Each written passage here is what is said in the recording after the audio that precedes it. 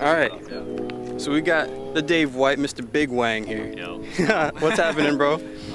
Nothing out here. Just today it's about 150 million degrees. Yeah. But we're out here anyway. Yeah. So tell me about this beast right here. It's just a super basic setup, man. It's just a 93 Miata. Basic 1.6 turbo car. You know, it just makes about 200 of the wheels, PSI.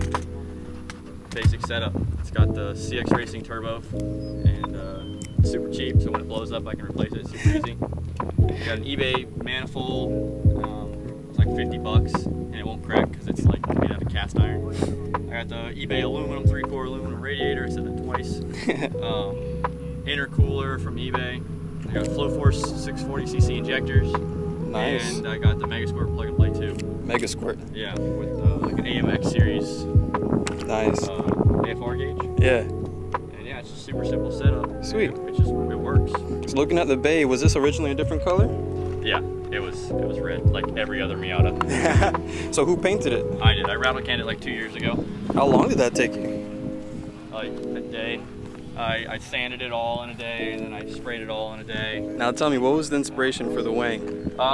To be different, I don't know, but like 4 years ago when I did this car, when I built this car, right? There wasn't a lot of like people drifting Miatas. It was all 240s or like S14s, S13s, BMWs. Not a lot of Miatas out here drifting. So like I wanted to be different than that. Oh my!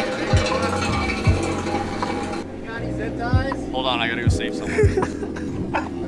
So you like teal? Is teal like your favorite color? I've always liked it because like you see everyone paint Miatas like reds and greens and blues and definitely you don't like oranges and stuff. Like you got that look great. That's like the most color, like most overused color. Or yeah. Like the dark like Barney purple. Yeah. I've seen that. Or like it's like way overused. So I'm like, okay, I want to use something that's like super bright and like in your face, kind of like my personality. Yeah.